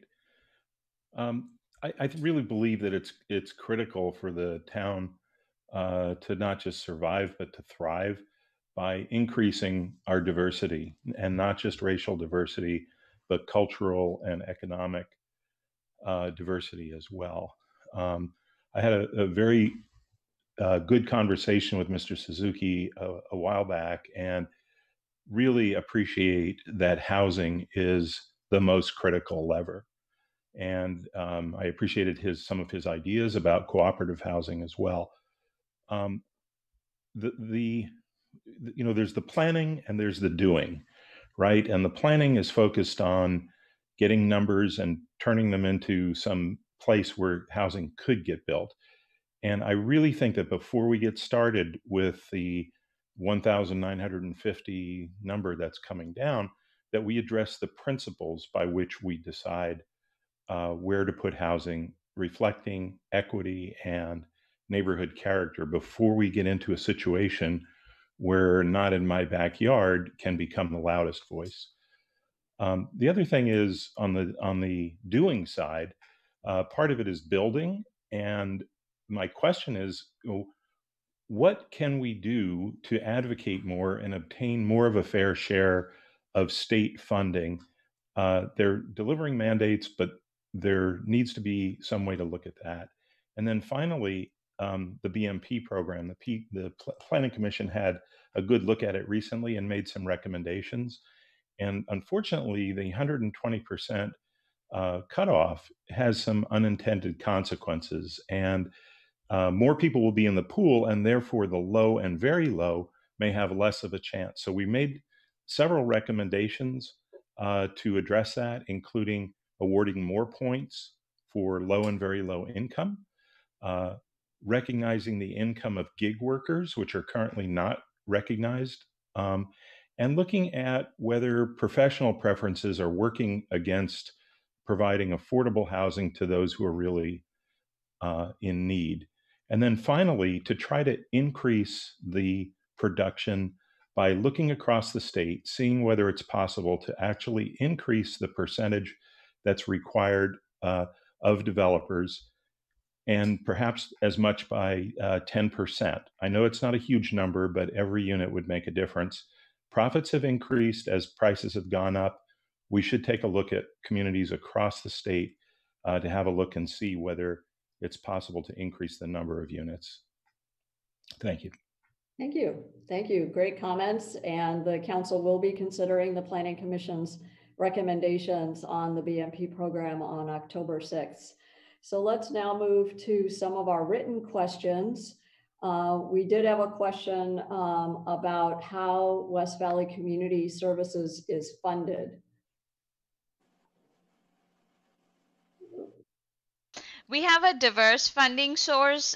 We get support from the cities we serve. So Town of Los Gatos supports us with grant funding. We get funding from the county. We write grants, foundation grants, corporations support us. And we also do active fundraising. And there are a lot of individual donors who also support us in our effort. That's great. And the town has been one of your grantees for quite some time. We've been in that partnership for a while. So, and we just so appreciate that. Another question for you has to do with just a clarification. You mentioned the statistics of 160 families in Los Gatos using the rental assistance, and there was just a clarification that is just for Los Gatos, correct? So the 162 that I mentioned were new clients from Los Gatos who accessed our services. This could be inquiry, food, or anything. Out of that, 52 households received some form of financial assistance, either towards rent, PG&E, or any other like car repair or any past due bills. Okay, thank you. And then we received a comment from one of our participants that asked how the town is collecting information and input from the developer community on how to build effectively and efficient to create more housing that is affordable, not just through the BMP restrictions, but also affordable by design. This is quite a long comment, but the speaker clearly has a fair amount of experience. And the bottom line is that there is a hope that the town can get some independent economic advice as to the feasibility of various housing building types before we lock into them. And there's comments about specific heights and what it would take to achieve the particular density, you know, in a particular development. So I know the commenter had raised their hand earlier and then withdrew their hand. So that comment is there, and staff will take a closer look, and we'll probably follow up with that particular participant as well as other stakeholders to make sure we are getting the input from the builder community. And now is the especially good time to be putting your input in as we go through the general plan update. You know, when that land use element comes forth, we would hopefully, you know, they will know that and be putting in their comments regarding any land use issues that should be looked at and changed, especially since he does talk about height in his questions, and that's kind of what I think we need, that input. You know, you might think that, you know, raising the heights by 10 or 5 or 10 feet would promote more housing in that mixed use area, but that might not do us any good at all. And so we've done a policy change that didn't reduce those barriers that I talked about earlier. So hopefully we'll get that type of input while we go through our general plan update. And I would just offer, you know, there's a number of factors, obviously, you know, height, density, those are big factors, but just process is a huge factor. Those developers who have to carry the cost as it goes through the process, those are very significant issues. But we definitely will look at opportunities to reach out to, you know, the local and regional architects, developers, builders, make sure that, you know, we either meet with them individually, as a group, collectively. I know I've offered multiple times to meet with local architects to walk through challenges that they've had over the years, and then make sure that we get notice to them as we start moving into the land use element and community design element, so that we can get that input. Excellent. Thank you. Thank you very much. Kinsey, we're going to move back to our live questions. Kinsey, you're next. Hello. I just wanted to start off by thanking all of you for facilitating this meeting, and I'm glad that we have this platform to discuss such an important issue. I'd just like to make a few comments and hear your thoughts. Race and socioeconomic status are inextricably linked. We've established that. In 2015, 67% of new homeowners were white, and less than a quarter of them were either Black or brown across the United States. The same study posited that rental unit residents were the most diverse demographic. From a logistical standpoint, relative to a rental unit, a single family home requires a larger plot of land per housing unit and usually a higher income level. Seeing as there's a dearth of affordable housing in our town and land is a limited resource here in Los Gatos, I strongly urge governing institutions to question the limitations of single-family housing development practices. Secondly, though the current BMP in Los Gatos is certainly an effort with the right intent, local government should research alternative methods of reaching affordable housing requirements. Public housing, rent control, nonprofit housing, and cooperative housing are all promising options that we should consider. These methods are direct approaches to affordable housing that help discourage in lieu fees and increase affordable housing in the near rather than distant future. And finally, along the same line of thought, conducting an AB 1600 study would be an informative step in creating stricter policies regarding in lieu fees. In analyzing these fees from previous years, Los Gatos could more accurately gauge how much a developer must reasonably pay to promote affordable housing, or how much would deter developers from avoiding the development of units for lower income levels. Thank you again for taking the time to listen to some of these ideas. Thank you. Great comments. Good suggestions. Los Gatos is a rent-controlled city, consistent with state law. So we have some of those elements in place, but there's always room for improvement. So thank you for those many ideas. Let's move to Amy. Thank you for joining us. Hi, thank you for holding this forum. Very much appreciated. I guess I have some specific questions that I put them in the Q&A, but I guess it didn't get seen by anybody. And one thing I want to mention is the in lieu of fees. It seems like there needs to be a larger barrier to actually preventing developers from just taking advantage of that, instead of actually, don't take advantage of that and actually build the affordable housing instead of just postponing it indefinitely.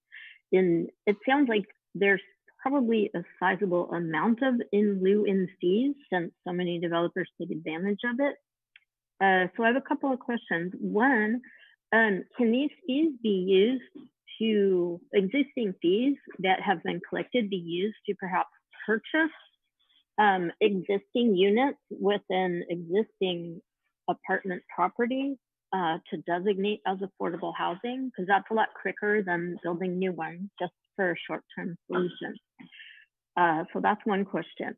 Second question is regarding ADUs.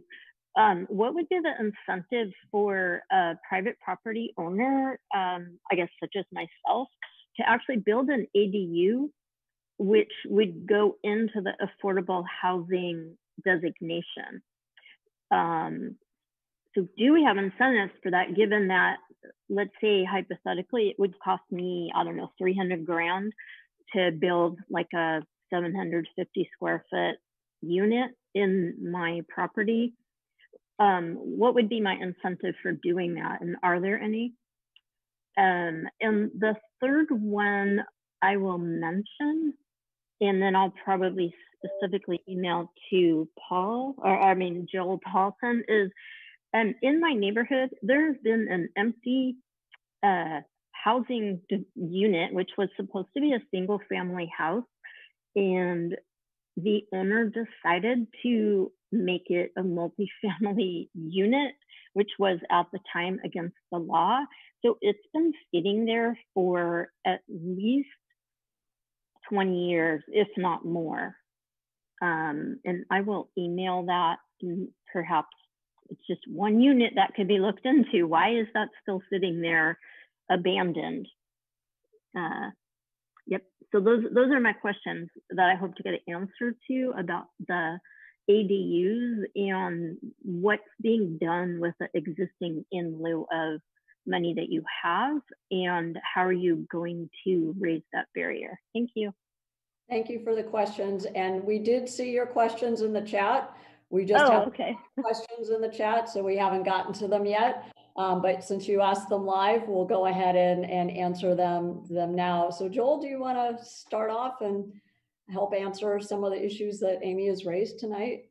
Yeah, I'll give it a shot. I have a 95% chance of knowing which house she's speaking about that might be on the corner lot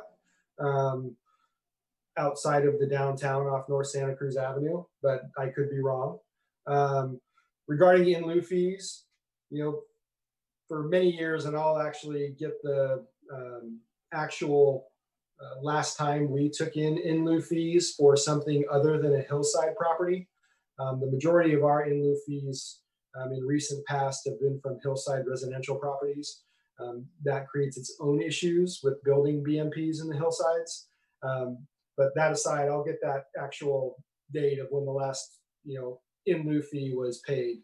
And we have, again, continually evolved our guidelines to try to make it more and more difficult for developers to use in lieu fees rather than providing units. I know we've had, only one or two use creative solutions of actually purchasing offsite units and making those designated BMPs. And so those are some other things that folks have done. I think we do have in lieu fees, and that I want to say it's around $3.5 million. We have looked at those ideas of purchasing existing units. I think the challenge is that pot of money, frankly, won't go very far in town. Even if we're buying smaller condominiums, you can't necessarily buy apartments. You'd have to buy the whole complex. However, we did in the past, consider an option of maybe buying down affordability for apartments. That never really got off the ground, but we actually did a planning document looking at use of those funds and creating more affordable housing opportunities, and that was one of the ideas that I recall from that document. As far as incentives, we do have the potential for incentive programs if individuals want to deed restrict their properties so that they have to be rented. And my recollection is that it is a low-cost construction loan. I don't recall that it is for the full amount. The other incentive that we provide is that which is, I will admit, not a great incentive as far as the total cost, but we will pay for the application fee for the accessory dwelling unit. But those are a couple thoughts. The one for the fee I know is in place. The one for the potential for loan has been discussed in the past. I just don't know that we've actually implemented that one yet. And I can't remember, Ms. Prevetti, if there were other items that she was looking. If I could jump in for a sec, Laurel and Joel, thank you very much. I'm going to suggest that we do post on the website as part of the follow-up for this, our affordable housing fund information and our resolution and policy with respect to that. So yes, in lieu fees are problematic, and that will come before the council on October 6th. The policy committee, consisting of myself and the vice mayor, thank you very much, who's listening and is quite an expert on this topic. We discussed that in lieu fees right now and some other fees connected with housing go into what's a dedicated affordable housing fund for the town. It has about $3.2 million in it. It could be used for a variety of purposes: advocacy, buy downs, rent control. As a very specific example, you heard about the 4-unit teacher housing that is now being proposed and hopefully will be constructed soon. The town was able to make a loan out of that affordable housing fee to help with those units getting constructed. So those are the kinds of things that we can use those funds for. But as Joel correctly points out, 3.2 million doesn't go a heck of a long way, but it goes some way. So we have used it in lieu fees for that. So sorry for that. Laurel, if we could post that information on the website, I think it'd be helpful. Yeah, we'd be happy to post it. And then we're also going to post a link to the staff report for the October 6th meeting. So those of you who are concerned about changes to income requirements and other metrics can also share your comments there. So the mayor actually addressed one of the questions that was in the Q&A with respect to the teacher housing and how we were able to get that project off the ground. So it's a tough model because the town basically gave the land as well as a loan from the BMP in lieu fees to help with the construction. So as Joel says, our dollars don't go too far, but I think our town council is putting the money where its values are with respect to teacher housing.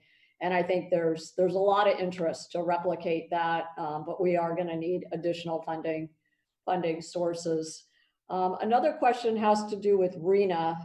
This gets very technical, so please bear with me as I just read the question.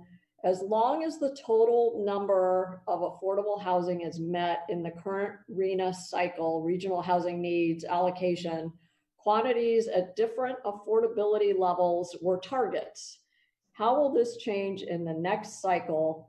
Will quantities per affordability level be more of a requirement rather than a goal? And what kind of changes are we expecting to see? So I think Mr. Schultz is probably way better versed in the legal portion of this, but I will say that the state law has changed where we will have to target specific levels. And if we don't meet those levels with a designated site that is part of our inventory, that's going to get to what Mr. Schultz mentioned about the no net loss. So then we will have to designate another site to accommodate those units. So that's really going to be a significant and different challenge from the last housing element cycle, which will create some challenges for us as we move forward. And before Mr. Schultz starts, I just want to give some history and background. When we did our last housing cycle, it's called, there's cycles that the regional government has when they give us requirements for regional housing needs assessment, and we get assigned a number and then we do something.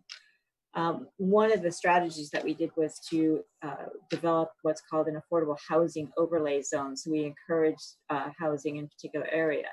And those things need to get reviewed by the state housing and community development bureau, bureaucratic, whatever. Interestingly, the public committee that worked on that suggested designating different income amounts for some of the houses that would potentially get built there. And it got rejected.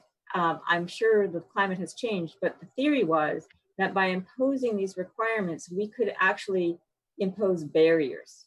So the developer comes in and says, I can't build 50, very low, but I can build 20 middle. So I think maybe Mr. Schultz will talk about how the laws may have changed, but these are interesting discussions about, well, you think you have really good intentions and somebody tells you, well, that could actually be a problem. So anyway, back to my original comment, this is really complicated. Mr. Schultz, help me out. It's a very complicated subject. I was just trying to get it down to its lowest level of what I see up at Sacramento is the legislation they're trying to pass is, okay, as we've given you your RENA numbers, and yes, you've planned for those units, but then we get done with the cycle and you didn't develop those. There wasn't the development that you said is possible or could occur. And so it's like SB 35, you're going to see legislation that basically when you don't meet your RENA numbers, they're going to take away your discretion. And that's what we don't want to happen, because then it's all by right, it's ministerial, and we don't get to pick where we want that development to occur and how we want it to occur at what density levels. And so that's what we don't want to be in, that position where there's legislation that's being forced. Right? I mean, that's where Cupertino is with SB 35. And so that's the issue we have to be aware of is what are those barriers? All good intentions. You know, we think we've developed something that will allow that property to be developed, but in fact, there were still barriers for it to be developed. And that's where we do not want to be. We need to do more than just plan. I mean, if you want to call it a game, that's the game that's been played for the last 20 years, is everybody said, okay, we've planned for these units. We did what we needed to do. Leave us alone, state. And now state's saying, no, you still need to plan for them, but if you don't meet your numbers, then there'll be repercussions. And I think we're going to see more and more of that type of legislation up in Sacramento. And I would just add, you know, the other challenge that, you know, the town's going to have is, you know, it was a challenge, to say the least, to come up with the sites for our sites inventory for the last cycle. And there is legislation that has made it infinitely more difficult to reuse those sites in the next cycle, unless you get to, as Mr. Schultz mentioned, by right development, upzoning, and things like that, which historically have been challenging in town. But it's going to be extremely difficult to accommodate the greatly increased numbers that we're going to be looking at in this next cycle. Just to add to that, I don't know, Laurel, can I? Please, go ahead. And thank you, all of you. I mean, this is so critical. I mean, most of the time, you know, when we question is why are these policies coming in and why are state taking control, I think that's happening is when we are very short-sighted in our decision making, especially with affordable housing. We have to think about future and how the town or the cities needs to shape in. And so it's very critical that if whatever policies and decisions we make, it has to be long-sighted so that the states don't control. And we don't want that. We don't want state to take control of it. But for that, you know, we need leaders and forums like this and community coming together so that we can have policies and visions which are long-sighted. And only in the past few years that, because now we are worried about these legislations, that we have started looking like that with that vision in mind. But even with the city of Cupertino, I've been involved in it. This whole thing has been like where there couldn't be an agreement, and then SB 35 had to come in. So it's very critical that open conversations and dialogues happen so that we can make a community informed, socially responsible decision working together as leaders and nonprofits and community members instead of state throwing a legislation to make this happen. Thank you. Yeah, thank you so much. That's great. Okay, I want to go back to any live speakers who have not yet spoken. I see a hand that has already spoken, and I would just encourage you to type in your question in the Q&A. Okay, we have a new person who has not yet spoken, Heidi Owens. So I'm curious for your thoughts about including race as one of the point criteria in the below market program. Up until just recently, it was mandated at the federal level under the Obama regulations that race had to be a criteria for affordable housing programs if the entity received Housing and Urban Development or HUD funding. That was just repealed by Trump a few months ago. So now it's not mandated, but it's certainly legal. And considering this forum came out of the Black Lives Matter protests, I really think we need to include race. So I just would love to hear your thoughts. Okay, and you have a couple other questions, so let me just toss all of those out for our speakers. The other question is, why isn't LGBTQ included as a point in the BMP? And why is law enforcement included at 6 points, but then Los Gatos Montessorino police officers are excluded? Is that because so they don't get the full 12 points? So there's some other questions from the commenter in the chat that you can also tackle. So I'll start. Yes, I believe she's correct, because as town employees, then they would be getting double points from the police officer perspective. I believe there was some committee, if I remember. And as far as the other criteria, I think those are great input, and those are things that the council could consider including in the BMP point criteria when they consider BMP guideline modifications on October 6th. Great, thank you. Are there other people who would like to raise their hand and ask a question live? If not, we'll go back to, we've got quite a number of questions still in the chat.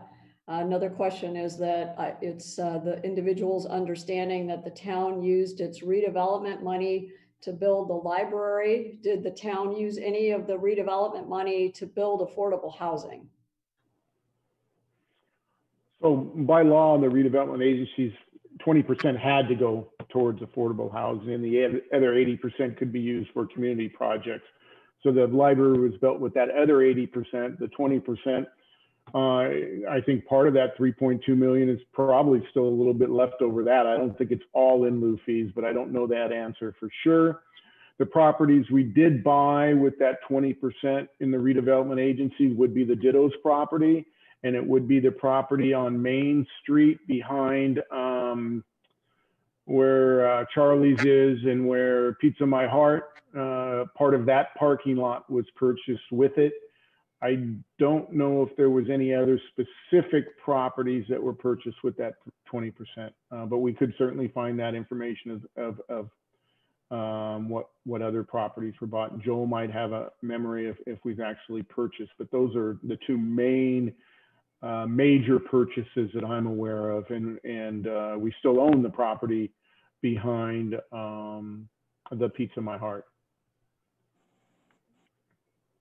Yeah, I'd have to go back through some of the old redevelopment agency 5-year plans and budget documents from prior to 2011 or 9. I can't remember when it dissolved. But we probably used it for some of the other Habitat for Humanity did a house. We might have used funds for that, but we can definitely look into that and get that information. And I'll say this is and I can't remember if those legislation passed or not. It wasn't on my list there, so I forget which ones passed sometimes and which ones got bogged down, but there was legislation, and I'll check on it. And that in many jurisdictions that purchase property with redevelopment dollars and with affordable housing reasons are still sitting there, kind of like ours is. It's being used as a parking lot, not for affordable housing. So there was legislation, and I believe it passed, that we're going to have to do a report each year to the state stating what our properties are and what our plan is to make it affordable, else they can come in and take it. So, I'll follow up back on that, whether it passed or not. And if need be, then that's something we're going to have to bring to council. We have in the last 5 years had a plan and had many, many meetings on a public-private partnership with a garage with affordable plus market units. It didn't get across the finish line and didn't get approved. But certainly, with or without the state law, we need to figure out what we should be doing with that property and what's the affordable housing component that should be put on that property. Great, thank you. We know that SB 50 has been an evolving bill that Senator Wiener has introduced and reintroduced, and it keeps being modified. One of the premises of the bill is that density should occur where there is infrastructure, particularly transit. Does Los Gatos have transportation areas that would qualify under any of the proposed SB 50 options?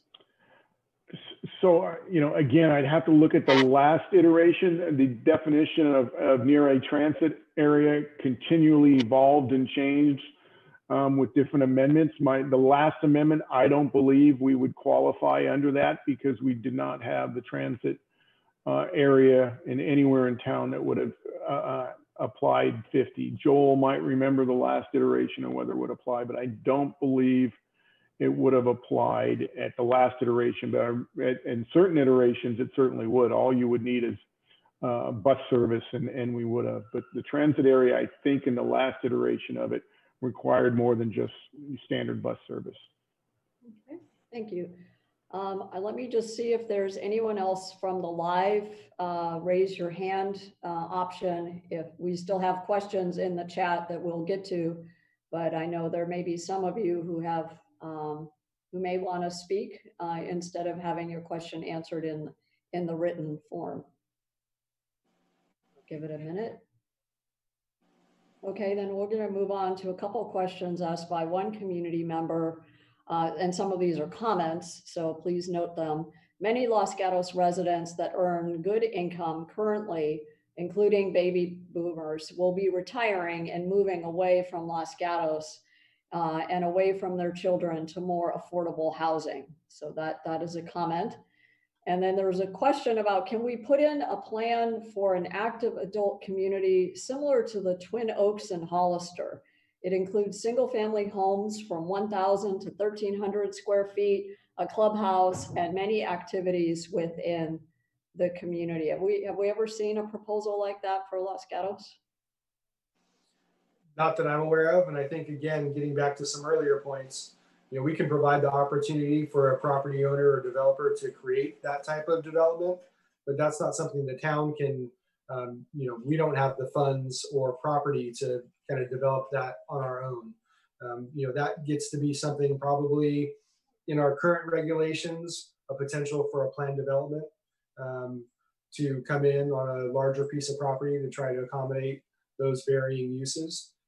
And so that is definitely a possibility, but I don't recall in the last 20 years, is my limited history, anything of that nature coming through. Great, thank you. So good comments, and we will be summarizing all of them for council consideration. We had some questions that were repeated within the chat, so we won't belabor that point, but we did have another question regarding the in lieu fees and how they're calculated. And has the town considered, one, indexing those fees to the market price of the unit that they would otherwise be creating? Two, limiting the number and allocating them by some sort of auction between developers? Or three, establishing a cap and trade analogy where developers are rewarded for adding affordable homes beyond the minimum?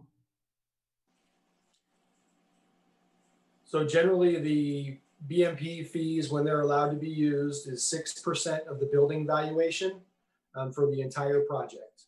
So that is the calculation that's currently used. If we wanted to modify that to some other metric, then we would need to do a nexus study. And so that is something that will probably come up when we go to council. Similarly, and I can't recall the topic, but there was another item that would also require a nexus study. But typically, we could make any of those modifications or choose any of those options. We would just have to get some solid justification through a nexus study to utilize any of those. And what, just real quick, Mr. Schultz, sorry. As far as cap and trade, the reality is our developments are very small. We're talking about, you know, 1 to 3 units typically in a hillside project that would be eligible for in lieu fees. It's more on the order of probably 1 or 2. So that would be, you know, something we could look into, but it's not going to generate a significant number of units as a, you know, high or medium density apartment or condominium project would in the flatlands, where we would be requiring them to build those. And so I was just going to let the public know what you meant by a nexus study. The law AB 1600 requires anytime you're going to implement a development fee, in this case, the in lieu fee or any other type of fees, you have to do a study and show there's a connection between your fee and how much you're charging to the cost of that. I think it's something that we definitely should look in. I don't know when the last time we did that study. They're not cheap to do, but certainly able to, so there's a relationship between the cost and it's not too low to developing that unit. Okay, thank you. The other issue that, I know we're starting to get later on, but that I want to bring up, there was one question about, but the BMP unit, bot unit would essentially be dissolved if the home is foreclosed upon. And we touched on the issue of the problems with home ownership. If the BMP owner increases his income, we don't have the ability, they're able to stay in the unit. So that is problematic in the fact that, at least in my mind, when you've got someone that could be making well over the amount that they qualified and they're still in the home. The other situation we do get in with home ownership is the person on the other end of the spectrum that they qualified at the time, but now they've lost their job and are even in a worse economic situation and can't pay their mortgage, can't pay the HOA, and the home is foreclosed on. And that is true that if the home is foreclosed on, that we would lose that BMP unit, and it could be a windfall, whoever purchased it at a foreclosure sale. We have never let that happen because we do not want to lose that unit and let someone have a windfall. Each and every time we have stepped in, and because that's in our deed restrictions, that we can step into the shoes of the owner and make the mortgage whole and then foreclose on ourselves and become the owner of it. So we haven't, at least I've been here, and I don't believe we've ever lost a BMP unit, but it can be very costly to the town to go in and negotiate those foreclosures and the deed in lieu of foreclosure and then removing the tenant. But we have done that, I think, 2 or 3 times in my last 7 years.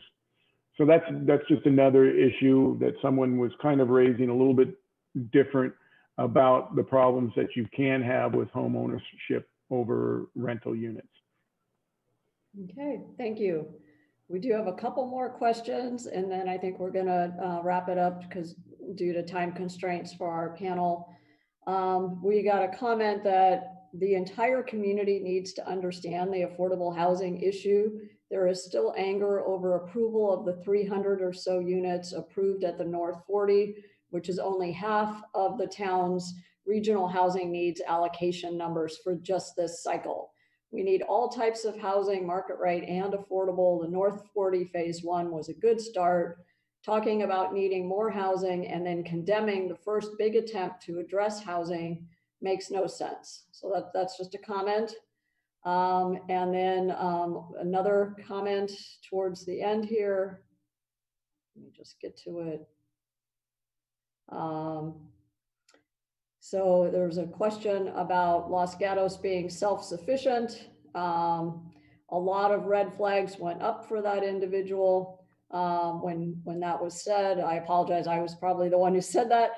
What has made Los Gatos self-sufficient in the last 50 or 60 years? And being self-sufficient, did it give Los Gatos an unfair advantage politically and economically, causing other cities historically to be at a disadvantage, both politically and economically? This makes it all the more important to collaborate with other cities that are at an unfair advantage. So that way we don't need to be competing with each other, but rather helping each other. People of color are being pushed into a corner by gentrification and also competing for low income housing. So a very thoughtful comment that was just recently added. And then I think we had another comment about BMP, but I think we've already addressed how the BMP works. So I know that not all of you could see the questions this evening. You know, it was really meant to be a tool for those of us who are facilitating the meeting and answering them. But please know that we are going to be producing a detailed summary similar to what we did after the police reform community discussion. So you'll see all of the written and verbal questions, Q&A answered. So I appreciate everyone's patience. I know there's frustration with Zoom, and it would be nice for everyone to see everything, but you know, we've tended to be a little bit more conservative in how we use this platform. Town attorney, please. Just the one, because it was the one I talked about, which is what is the property behind Pizza My Heart designated for? It's currently a parking lot, so it's designated as a parking lot, but because we used affordable housing funds to purchase it, whatever we do with it has to have a component of affordable housing. There were 6 units on that property when we purchased it and made it all in the parking lot. So when we do develop it, it has to at least have 6 affordable units on it. That's at minimum what we'd have to do. Certainly we can create more, but right now it's designated just as public use, public parking lot. But certainly we would rezone it to, and as I said, the project that had moved forward and was pretty far along the stages was a parking lot. It was one underground, one ground level, and condominiums above that with affordable units. I think there were 9 or even more than that of affordable units, if I'm correct. So that's the minimum we'd have to do on that property is 6 affordable units. Thank you for that clarification. And then a parting comment is that it would be great to bring the diversity of affordable housing to Los Gatos, but with the cost of land so much higher in Los Gatos, why would an affordable housing organization want to build in Los Gatos when they could get cheaper land elsewhere? What could the town do to help? So I'll start, and I'm sure others may have additional comments. What I will say is we've had a number of housing developers over the years actually come in and do projects in town that are all affordable housing units. So we have a number of them in the northern portion of town. We have some off Miles Avenue. We have a developer who partnered with an affordable housing developer, which will be doing the North 40 units. And then we've had some other religious affordable housing developers or religious organizations do some of those over the years. And that's part of that 191 units. You know, the last one, frankly, was quite a while ago, other than partnering with the private developer. But you know, and it was probably 20 years ago, I would assume, and it was 12 studio apartments. But ultimately, land is expensive. They're looking for opportunities from the state through tax credit financing. They're looking for jurisdictions, if they have funds, to contribute to help offset those costs. But I think, again, it gets back to, you know, the 2 big levers for most development are height and density. So when you run those numbers with the cost of land and the cost to build and the time and cost to process, it gets to be challenging for those developers. And as mentioned before, you know, I think the town, myself and others, we need to reach out not only to for-profit developers to find out what those barriers are, but also the affordable housing developers to find out what those barriers are. But it's really, you know, it's really their goal to try to bridge those gaps. And they really, I think, do want to do things in town, in jurisdictions like the town, to help bridge those gaps from a diversity perspective, because there is such a big gap. And so I'm not sure if Ms. Prevetti has additional comments on that one. No, you handled that great. Thank you. And that pretty much concludes the questions that are in the Q&A, as well as the raised hands. I want to thank all of you for participating, asking really thought-provoking and very good questions. I want to thank our panelists for your expertise. And I appreciate that the mayor helped jump in and participate as well on this. So I think the mayor will close us with some next steps and how you can continue to engage with the town. So thank you all very much. Wonderful questions, wonderful comments. Thank you, Laurel. I'm not so sure she's thrilled that I jumped in, but oh well. Thank you to our panelists. Thank you to all of our staff who assisted with this as always. And thanks to everyone who worked so hard to put this together. Thanks to our council members who are all on this Zoom again. Your time and attention to this issue is very much appreciated and will help us go forward on October 6th. As we did with the police, we will develop ideas and listen to your comments and figure out what are those things that the council should be considering with respect to affordable housing or our below market price housing plan, our metrics, our affordable housing fund, our use of in-lieu fees, our collection of in-lieu fees. What are the things that we can be doing? And we'll collect all of those and look at them on October 6th. We hope you will join us if you're interested in this topic for our council meeting at 7 o'clock on October 6th. And we also hope that through this morass of very complicated affordable housing discussion, one thing that you take away is that your involvement at the ground level at the general plan will make a huge difference, because the barriers to affordable housing are often boring things like how high can it be? What can the setback be? What is the zoning?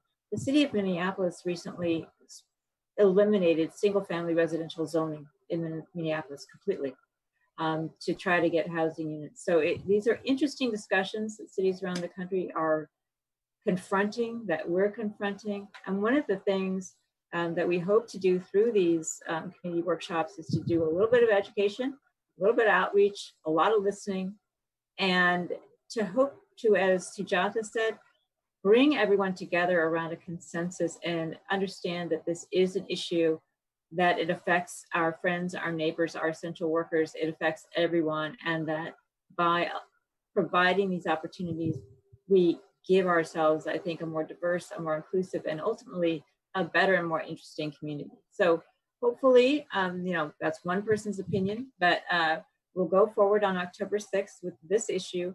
But our community conversations are going to continue with a wrap up on October 22nd, where we're going to discuss the very broad issue of community culture. What is Los Gatos? What do we want Los Gatos to be? What do we want it to look like? And we really look forward to your participation in that event on October 22nd. And so with that, I think, unless Laurel, you have something to add, thank you so much for joining us, and we will see you on the 6th, and then hopefully again on the 22nd. And thank you to our panelists for taking the time. We appreciate it. Good night, everyone. Thank you. Good night.